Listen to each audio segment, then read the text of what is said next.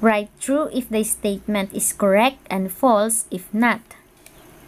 Number 1, if measurement angle 3 plus measurement angle 4 equals 180 degrees, then angle 3 and angle 4 are complementary angles. When we say complementary angles, the sum of the measures is equal to 90 degrees.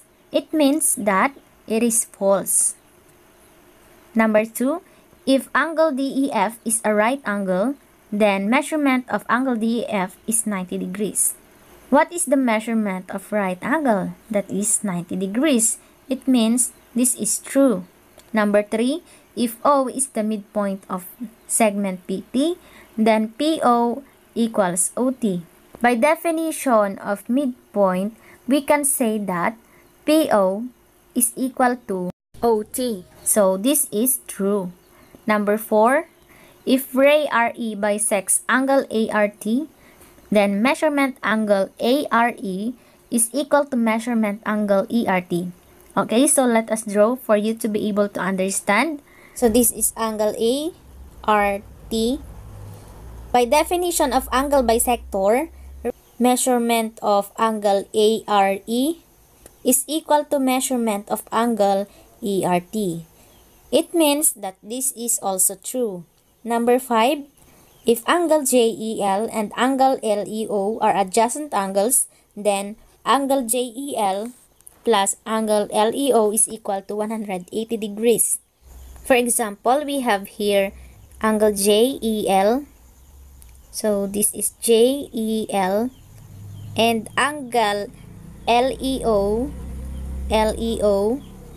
are adjacent angles, then angle JEL plus angle LEO is equal to 180 degrees.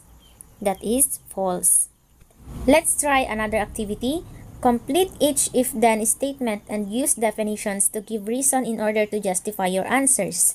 Number 1, if R is the midpoint of AT, then, example, we have a segment AT and the midpoint is R. By definition of midpoint, we can say that segment AR is equal to segment RT. Number 2, if angle 1 and angle 2 are supplementary angles, then, by definition of supplementary angles, measurement of angle 1 plus measurement of angle 2 is equal to 180 degrees. Number 3, if measurement angle A plus measurement angle B is equal to 90 degrees, by definition of complementary angles, we can say that angle A and angle B are complementary angles. Number 4, if ray AS bisects angle TAN, then, by definition of angle bisector, angle TAS is equal to angle SAN. For you to understand this, let us draw angle TAN. So this is TAN.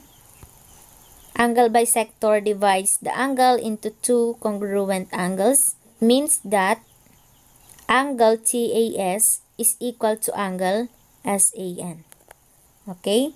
Number 5, if angle 1 and angle 2 form linear pair, then, by definition of linear pair, we can say that measurement of angle 1 plus measurement of angle 2 is equal to 180 degrees. Now let us try this activity.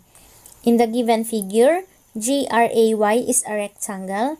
Complete the conclusion and write the reasons that will justify each of the statements. Number 1, if S is the midpoint of segment GA, then, by definition of midpoint, we can say that segment GS is equal to segment SA.